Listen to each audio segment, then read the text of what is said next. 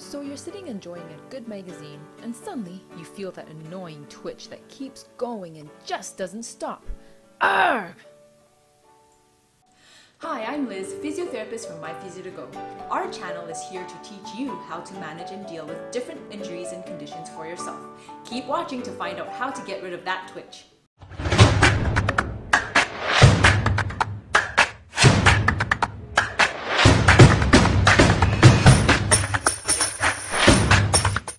Muscle twitches are spontaneous, fine and fast muscle contractions that can look like worms crawling under your skin if it is continuous and involving multiple muscle groups. This twitching will stop when you use the muscle, and it continues once you rest it. The common areas you get this is in your eyes, thumbs, arms, feet, and legs, especially the calf muscles.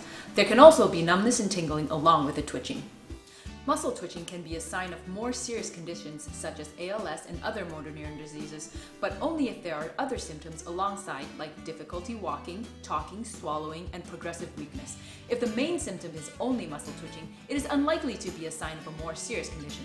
Most of the time, this harmless twitching is called Benign Fasciculation Syndrome. So what causes BFS? Normally, the brain sends information through the nerves to move, and this is done through a process of chemical and electrical changes. When there's a change in how the signal is sent to the muscle, or a change in how the muscle receives the signal, an involuntary muscle twitch can occur.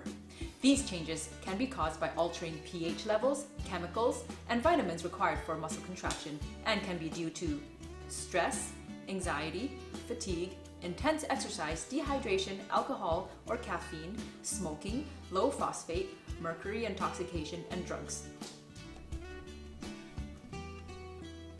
Some common drugs that may cause twitching are corticosteroids like prednisone and hydrocortisone, used to treat inflammatory diseases and conditions, beta agonist drugs like Ventolin and Fortil for asthma, and allergy drugs like Benadryl and Sudafed.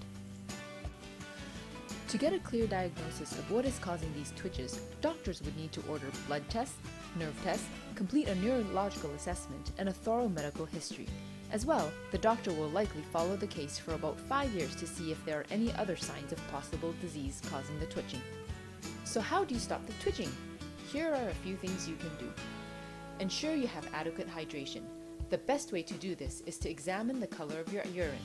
Ideally, you would want to have a clear color. The darker the urine, the more dehydrated you are. Avoid energy drinks. These drinks usually contain lots of caffeine, which can increase the amount of ATP or energy in the muscle and cause twitching. Eat a healthy, wholesome diet with a variety of fruits, vegetables, nuts, and seeds. This will provide the proper micronutrients for muscles and nerves to prevent twitching. Get enough sleep. Aim for 7 to 8 hours a day to maintain proper hormone levels. Altered levels can increase the excitability of nerves causing the twitches.